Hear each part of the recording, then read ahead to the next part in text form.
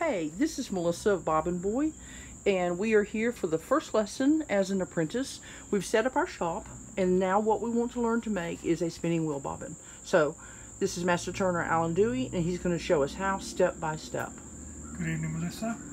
Tonight I'm going to show people how to make a spinning wheel bobbin. This is one I made earlier, and what we're going to do is replicate this bobbin. So, do you normally do them one at a time all the way through? No, I normally do the number that the client wants, maybe 6 typically, and I will do them one after another. And get them up to certain stages? Oh yes, work them a stage at a time. However, for this exercise we're doing one. Okay. So I've got a piece of wood here. This is cherry. Could be black walnut. Doesn't matter. It depends on what you want on your bobbin. Maple? Could be maple. I'm going to draw circles on this and then cut them out. So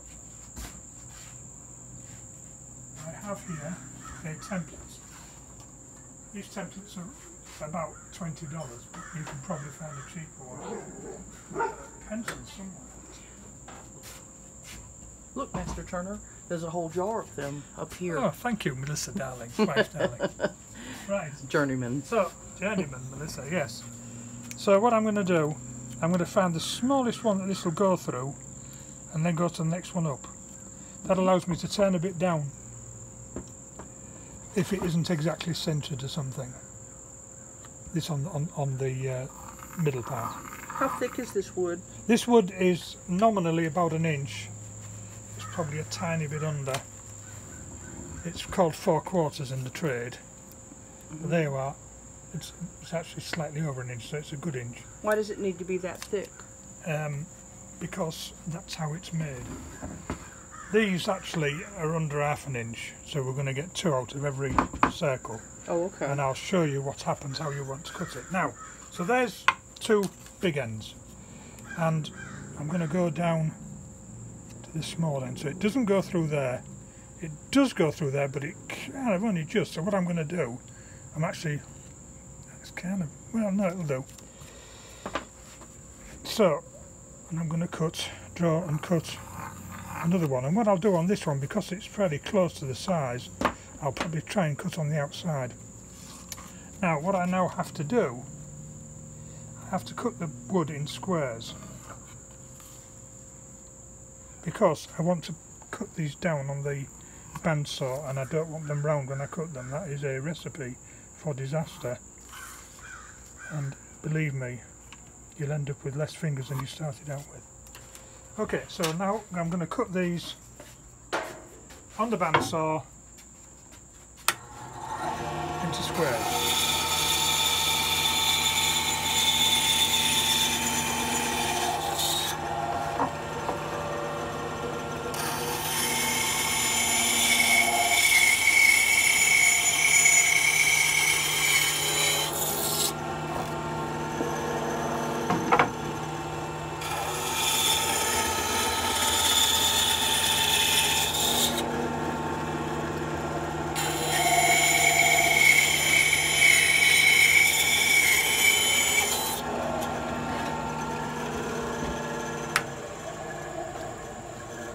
This bandsaw is my bandsaw, and I've modified it and taken the safety guards off.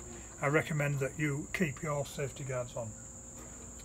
Now I'm going to measure these and have a look at them and see what thickness they are. And I see that in fact they're slightly less than 1/2 inch, and I can get 2 out of each square. So now I'm going to mark this. Show how you do that, because everybody else is going to use a ruler. I'm going to get my pencil, my finger on there, and I'm going to get my pencil mark and hold your in the middle, finger in the same place. Finger in the same place. Actually running the nail against it, and then that's 1. And then the same thing on here. Yeah, that's good to go. And I'm going to go to the bandsaw now and cut these through. And I keep my fingers out of the way.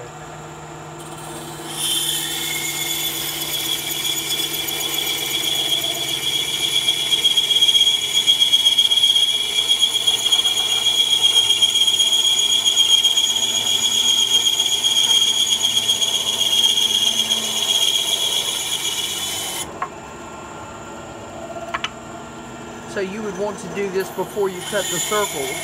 Yes, because if you try and run a circle through a bandsaw, you're asking for trouble. Because it will spin, and it'll have your fingers off. So I've got the circles on the back, so now I better put my glasses on. Okay, so now I'm going to follow that line. I was trying to put at least on the line, maybe a little bit on the outside if I can, certainly on the smaller circle. You see this 1/4 inch blade having a little bit of trouble turning the corner. I have heard it said that you can take the back of the blade off, but I've never had any success with that. What size blade are you using, or what matters about the blade? This is a 1/4 inch wide blade. You can get 1/8 inch, but they don't last very long. And it has 18 teeth to the inch. 18? I think 18, yeah. And it's a no. Okay. And it's a rake cut. Meaning it's at that it slant. means that when you cut the thing at the front, it cuts it wider at the front than than the back of the blade is. Okay, so now we're going to cut this one, and I'm going to try and keep on the outside of the line. And this I will have to do in sections because this blade won't cut this small. And you could always just take the corners off anyway, couldn't you? Oh, absolutely. Oh, yeah, you could just take the corners off. Just like this. Put it on the lathe. Yes.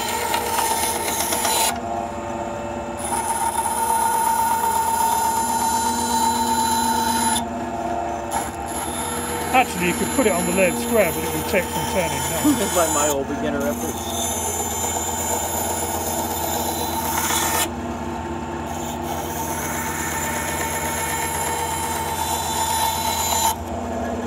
If you're going to end up with small pieces like this, I recommend that you put a thin piece of wood wider than this through the bandsaw, so that you've got a platform to cut on, so that the bits don't go down there and jam the bandsaw. We can show that on some other video, Yeah. what to do. Basically, what he's saying, folks, is that you take a piece of wood Yes. kind of like this, but very, very thin. That would do nicely. Yeah, let's not do it. Okay. Let's not do it because that's a Okay. blank. And then you would cut a line into it with the bandsaw to about halfway and slide it on there so that it was centered around the blade, and you use that piece of wood as a table to turn on. So you can see a thin piece of wood, thinner than this, would actually work better. Not to speak of the fact that's a future bobbin. Okay. Yes. So, Right now. okay, wait a minute, let me get around here. So I've got my ends of a size, and I'm going to mark the centre so that I can bore them out on this machine with a 5/8 Forstner bit. Okay, because we'll this, show that. Not yet. This is 5/8. I'm going to come back to that in a minute because I'm going to cut it. So what I do, there are lots of ways of finding the centre of a piece of wood, and what I do is that. I put my finger on and I look at the centre. What finger? This finger.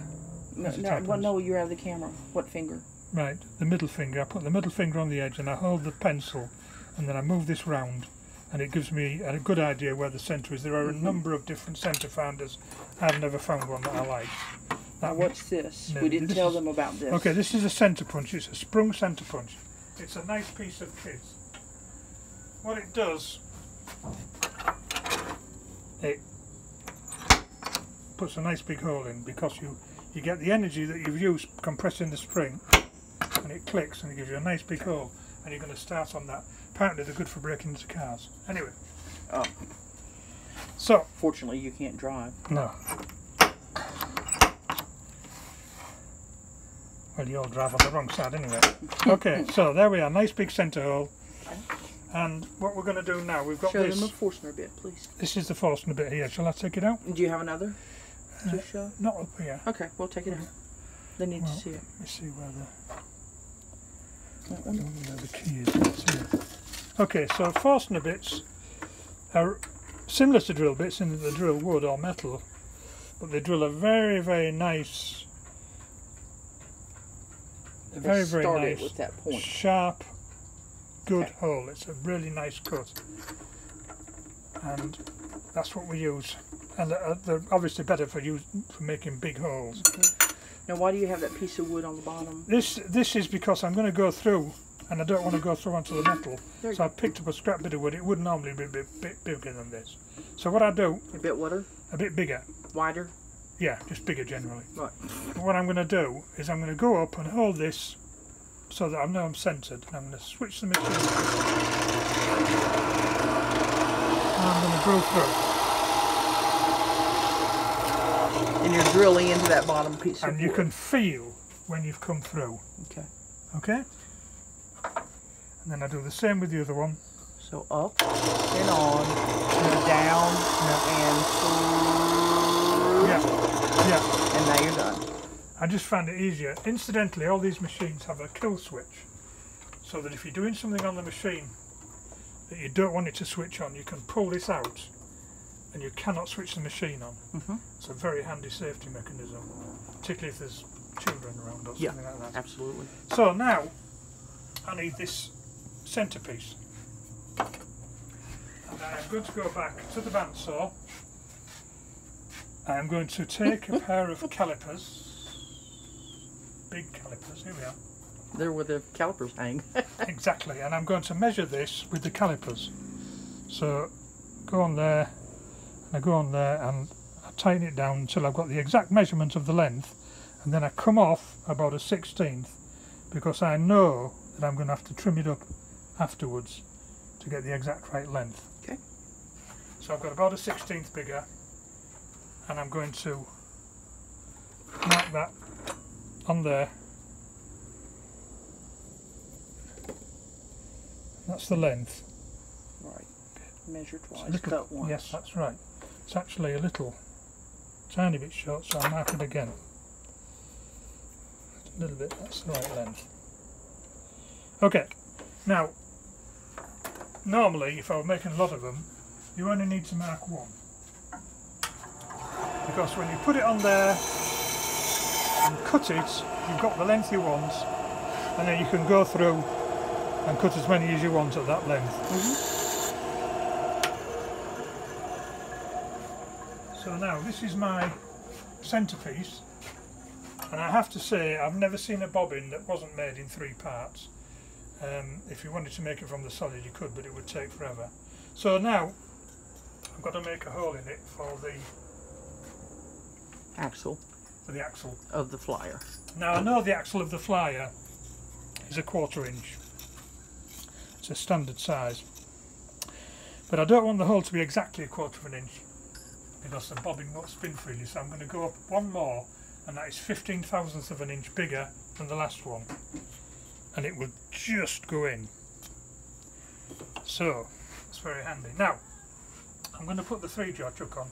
There are a number of different 3-jaw chucks and different ways of mounting them, and we can go through that at a later date. Which one specifically are you using? I am now? using the Porter chuck. It's an Italian firm. Is it P-O-R? T-A.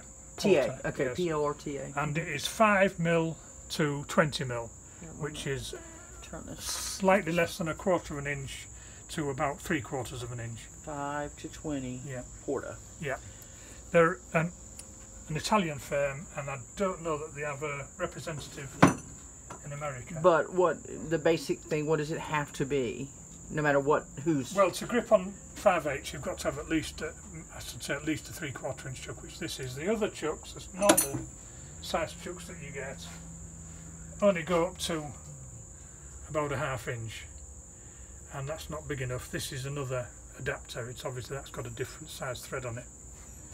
So will lathes in is America, we had said a 5/8 inch.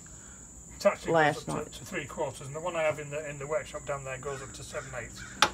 However, lathes in America, small lathes in America, generally speaking, have an 1/8 inch across, 8 threads per inch, and these chucks are very inconveniently for America made with a 3/4 16, 3/4 inch wide, 16 threads per inch.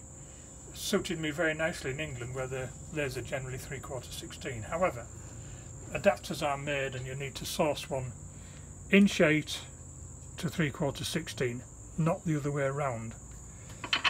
So be careful on that. Kind of like plumbing. Yes. It's sizing it, yeah. Yeah, it's And that's on only thing. if you need it. If you Yeah. find a chuck the right size, then you don't need it after. I'm going to put that on, and I'm going to tighten it before I forget to tighten I'm it. going to do this over your shoulder so that they can see. I'm going to put that on, and I'm going to make sure it's tight, because the last thing you want is something coming off the lathe at 3,000 RPM. So you put the tail of the key in there, and then I've tightened you it with the grips. Vise grips, known after grips. 1955 in England, mole grips. Now I'm going to put the chuck on.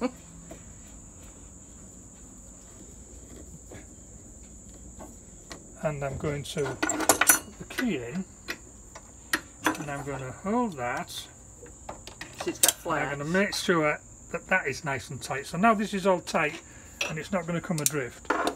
Working away from the head isn't ideal, but we can't get around that. So now I'm going to drill this out with the drill bit that I picked up earlier. So I'm going to put that in the chuck and tighten it a little bit. That is the dowel. That's the dowel. I'm going to tighten it a bit. And then I'm going to take this out, and I'll show you how you get these things out. You just wind backwards. You just wind backwards and it comes out, and then you jam that in there. That being another chuck. This is a regular 12mm chuck. Oh, half inch.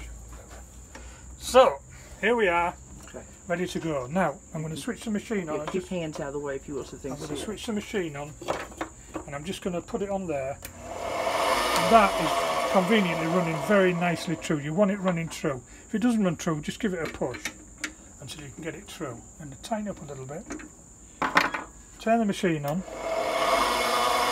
Make sure the drill is right back. This has a 2.5 inch throw. It will go in 2.5 inches. Push the point in. Get it nicely bedded. Tighten this up. Wait a minute. Show where you tighten. Tighten up there. Locks this. And then wind in.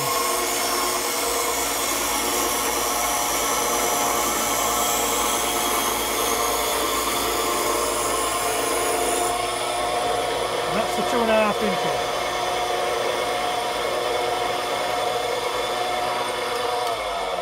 Wind out. Pull this out your way. What he did was he pulled the tail out of the way. Yeah, pull the tail out. I was coming around you. Take the dowel out, turn it round, because you've only drilled through about so far. Push that back in there, tighten it, have a little feel, that's running nicely. How could you tell? What do you mean? Well, I put my finger just feel? on there, have a little feel of it, and I felt that it was more or less true. It's within 2 or 3 thousandths of an inch, and I'm just spinning this. This is very handy, this hand wheel at the back, for doing things that you want to do with it. For stopping the lathe very quickly, for example, if you're a bad person. So I've wound this back, and I'm going to bring this up. You see there's a little bit of play on there, so lock this, start the machine.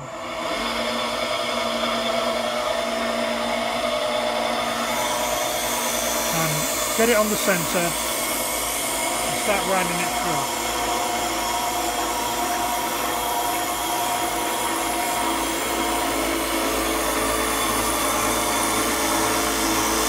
You can feel when it goes through.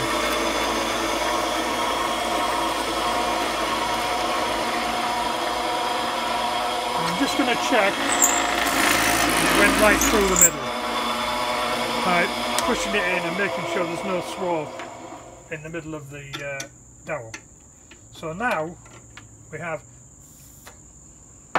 well, there's a bit of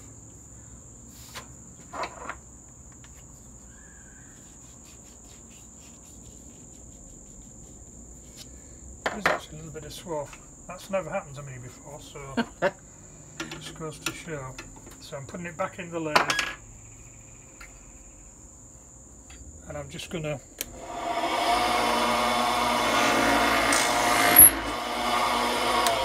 try and clear it.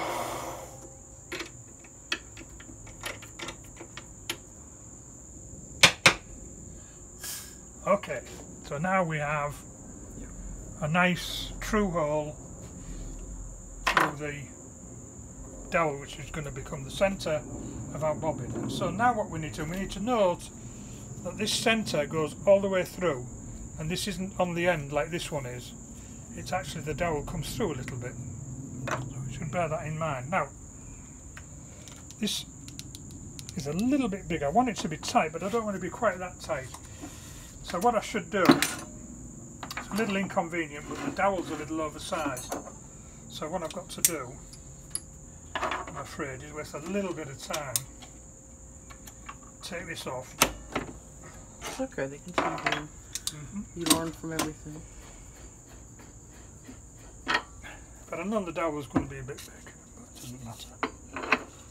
So pop that on.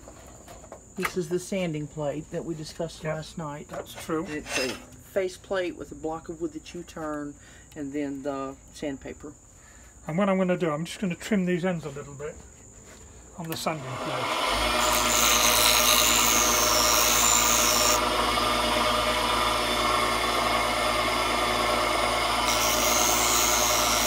And I'm holding this so that it runs round. Let's see, the sanding plate itself is turning it. Yeah. You're not trying to turn it. No. Okay. Okay. I think we're good to go. So just let it run loosely in your fingers, folks, and keep it up against the plate. What I'm going to do, with the soft hammer, I'm going to hammer these ends on. Let me just pick. Okay. So I'm going to find, let me just put that out of the way, I'm going to find the corner of the bench and I'm going to knock that down. And I know it needs to go a bit further. Oh, sure. So over the lathe, I need a gap. I could use a anything. I could use a vise, doesn't matter, and I'm going to knock it through a little bit. So I should find the cross grain. Okay. A bit more maybe. Oh, 2. Okay, so fortunately I have another piece of wood. So I will draw a circle on this piece of wood. Where's my green thing on? Here There it is. Pencil. So I know that end isn't quite small enough now. And I will make it a little bit smaller. So there we are. Now I'm going to cut on the outside.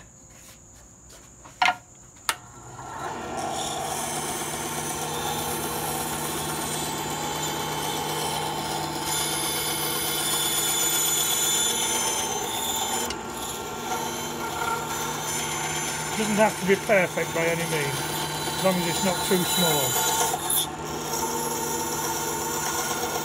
Keep your fingers out the way of the blade.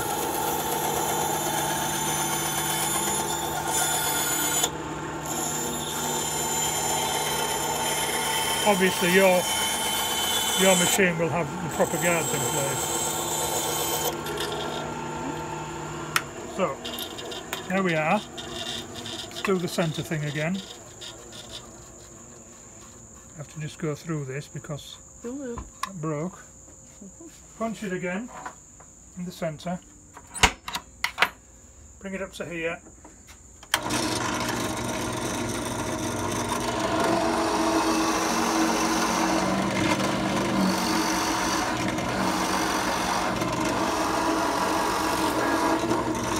Do grip it quite hard, because if it takes it out of your hand it will really hurt you. Now, so I'm going to stick a little bit more.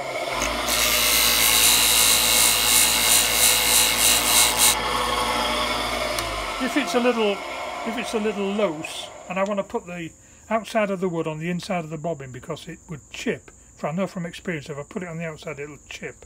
What do you mean by that? I mean that for some reason when I come in to smooth it off on the centre it'll leave little chip marks, and I don't want that. But the other side where it's cut doesn't seem to do that. So cut on the outside, original face. On the face that you've cut. So.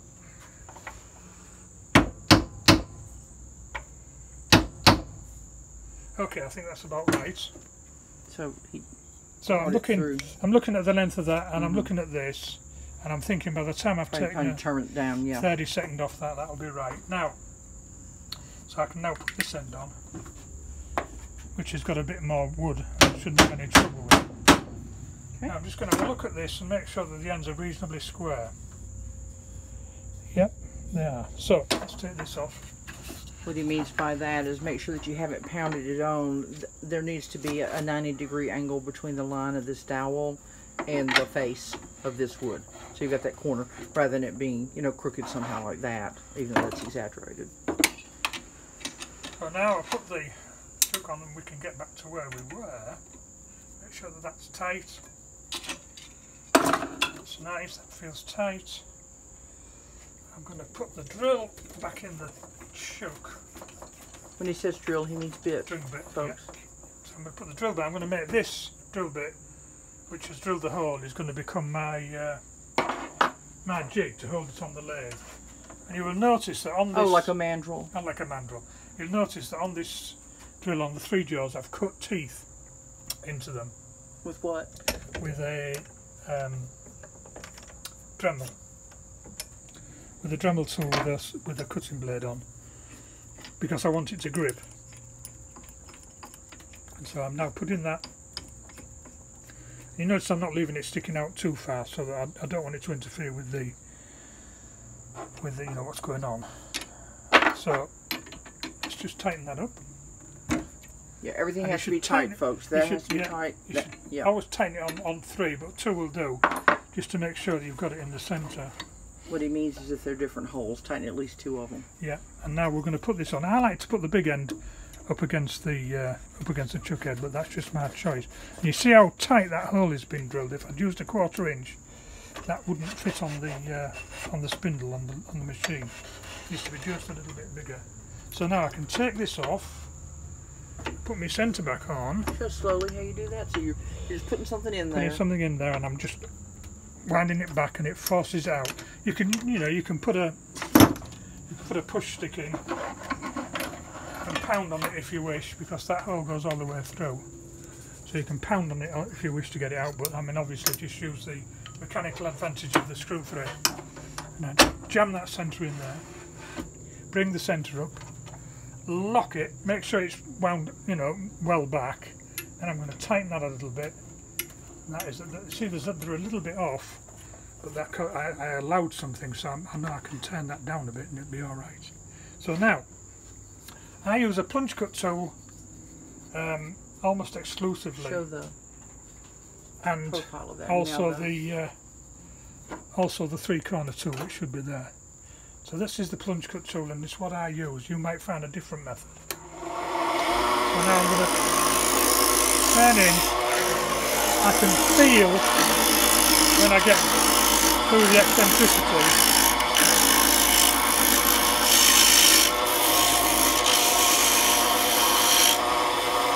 I'm pinning it with my finger. That feels good. I'm going to go down here.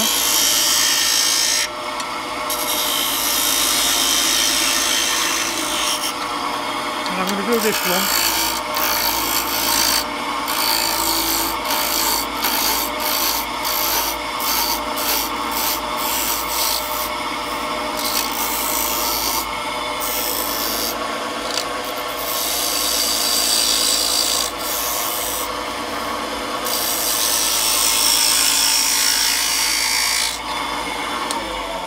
I'm just going to have a look at it and see if I think I need a bit more off there. So now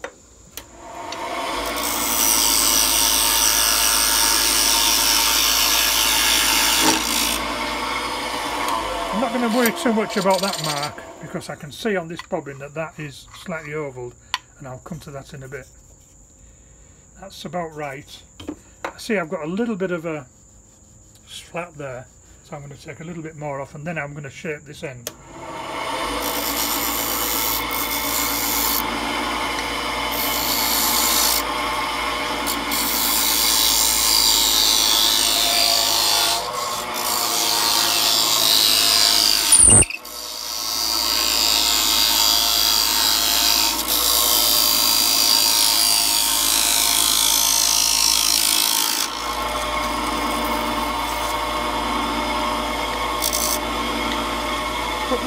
Put the Put the tool rest as close as you reasonably can. Lock it.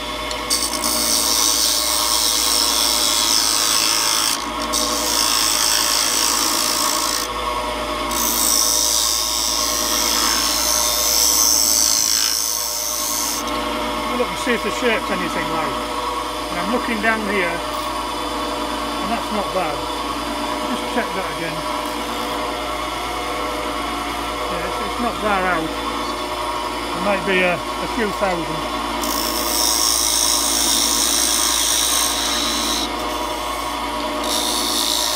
And so I'm feeling to see if I've got a reasonable finish on the wood. If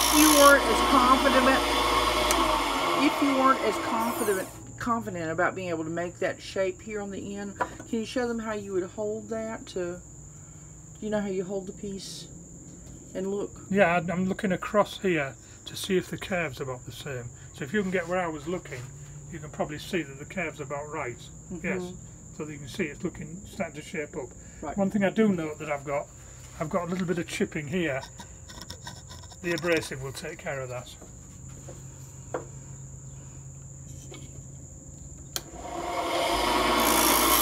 Now I'm going to come down here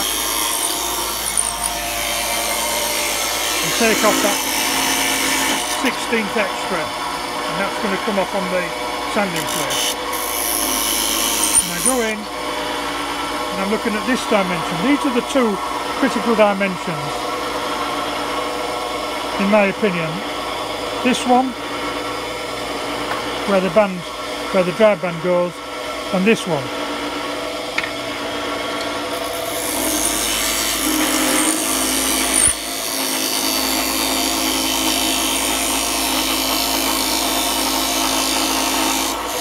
So when I judge I'm getting close, I offer the calipers up, and I can see I've got a bit more to go.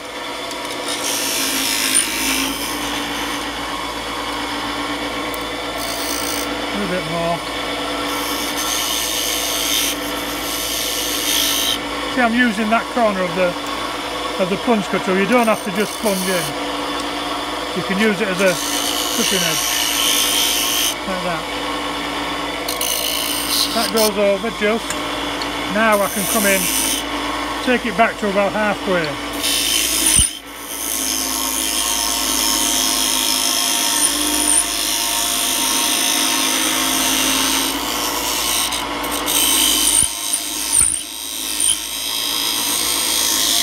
I just tightened up a little bit, I can feel it slipping. So I judge that this face is on the centre of that groove. And now I'm going to come in, take this excess off, cutting away the parts that I don't need, just like Michelangelo. I'm looking down that again. That's looking nice.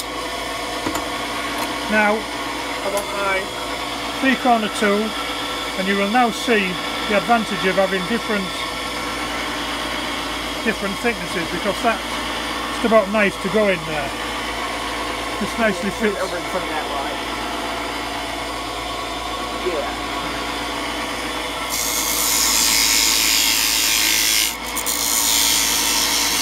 And I'm cutting on that edge, and I'm cutting on that edge.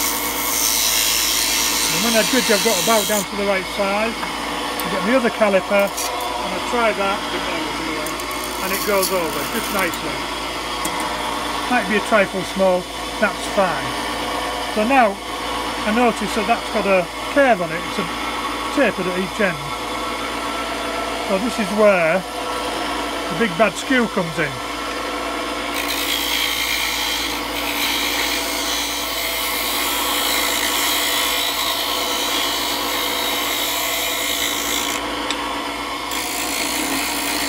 Sometimes these centerpieces have shapes on them and marks in them and so on.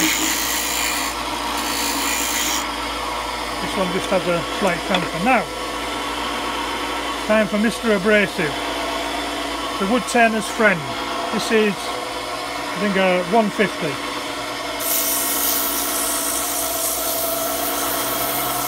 moving the abrasive about so it doesn't get hot.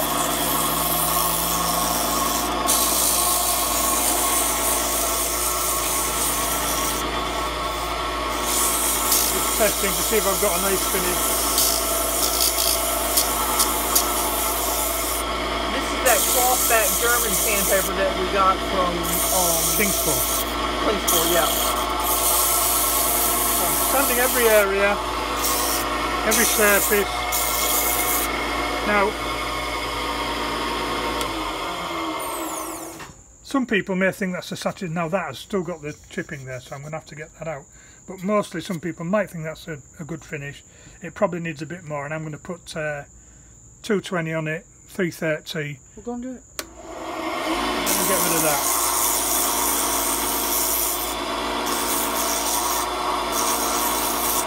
See how I bent the wood a little bit there?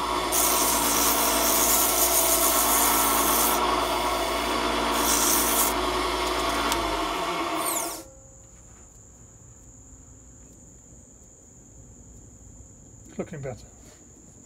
So let's go to 220. It's the 220. Says it on it. 220 somethings to the something. The higher the number, the finer the grit. This is where I want to start being a bit careful about burning it. Not burning it. Not burning it, yeah. Right.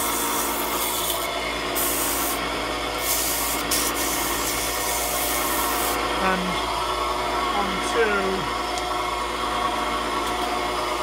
320.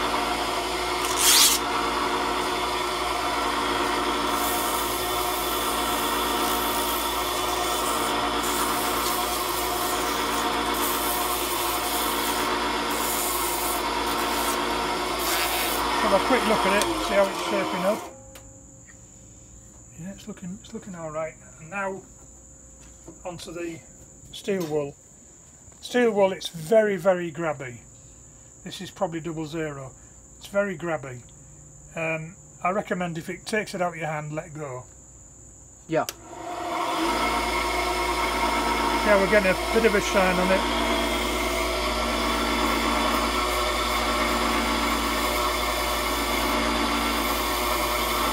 Okay. Yeah, that's looking reasonably respectable. Let's try the chamois leather with the car polish on it. Very fine abrasive.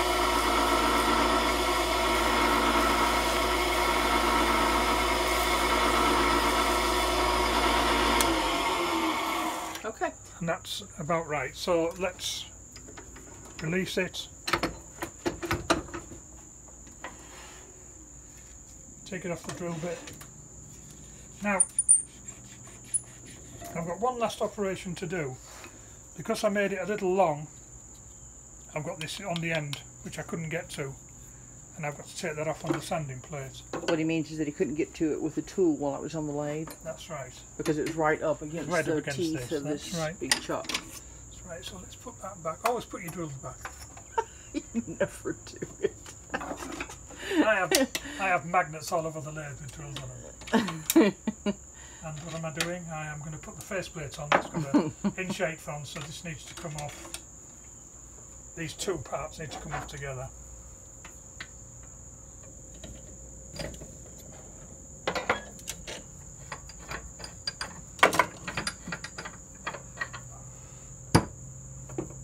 Faceplate.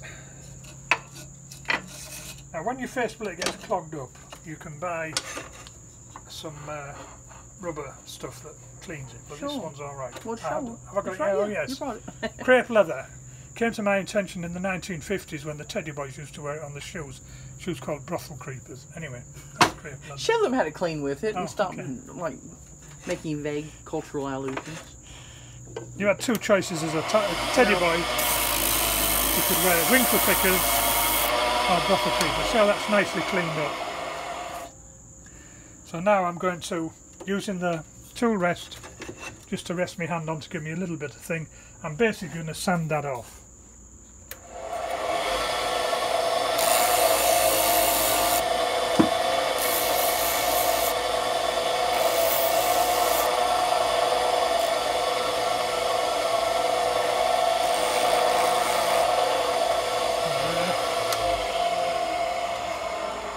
There we have a good facsimile of the original. Okay, now will you do something? Will you turn one at speed? Right, let me just, I want to take, this is the one I made earlier, I just want to take the end off this, which I didn't do, it will take a second.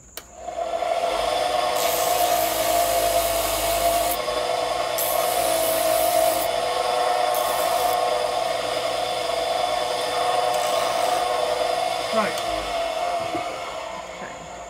so here is one I prepared earlier, just like all the good cooks do. And you would have had all 6 of these if they yes. did 6, then you would have had all 6 of them 6 ready. Yeah. Yeah, as many as you want, 10, 12, whatever. Okay, so tell them why speed matters aside from money. I mean, it gets your skills up, but really it's about earning money. Generally speaking, the old turners were on a pretty thin thing, and if you could knock out twice as many as the guy next to you, you got the work because you could do it cheaper. Bill Jones goes on about that to some length, and I guess in his day it was true. So I'm going to get that drill this hole out, back out again.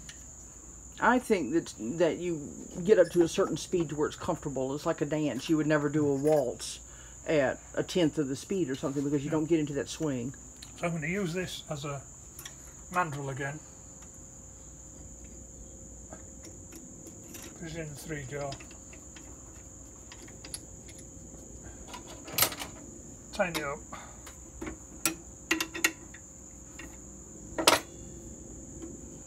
Put the bobbin on. Put the centre up. How long did it take you to cut? They kind of know. It took about 5 minutes to cut for it and then another 5 to drill for it? Yeah, I think, yeah. So 10 minutes so 10 already. 10 minutes in it already. Okay. So you don't have to talk anymore. Okay. They've heard you. Just turn. Okay.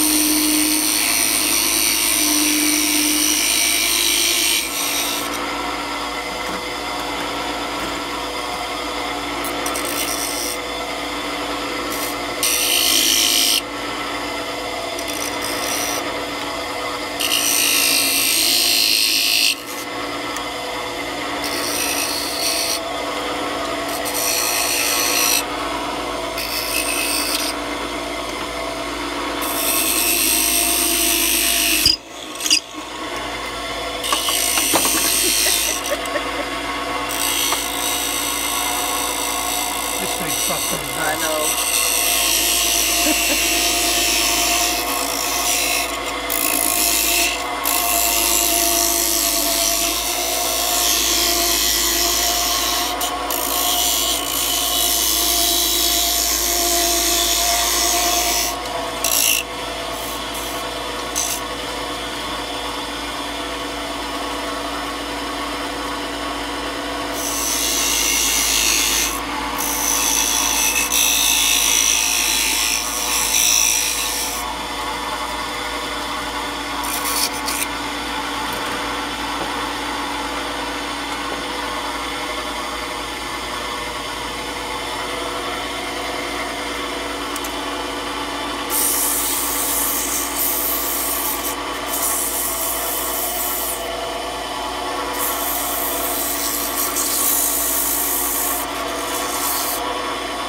forgot a step.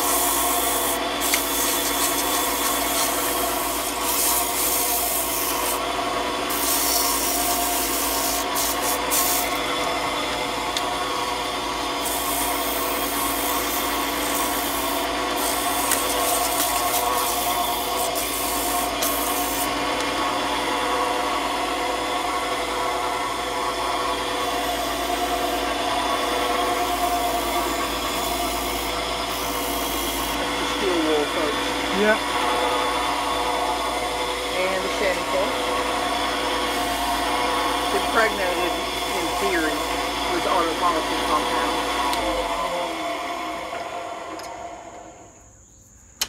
And there we are. I don't know how long that was. It's about right. Oh, I've got to do this. You have to do the ends. That's right. Yeah.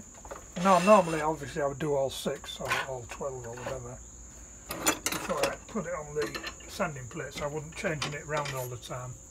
Well, that's how they did the 17 operations for the chess piece. Yes, quite. In 1895. Yes, in the Strand magazine. No one. It's the Illustrated London. I think. Maybe not. Illustrated. 1898. 1895. This will all be. Any stakes you want, Alan Dewey. Any stakes. So now, final operation. And as I said, this would be done normally all at once.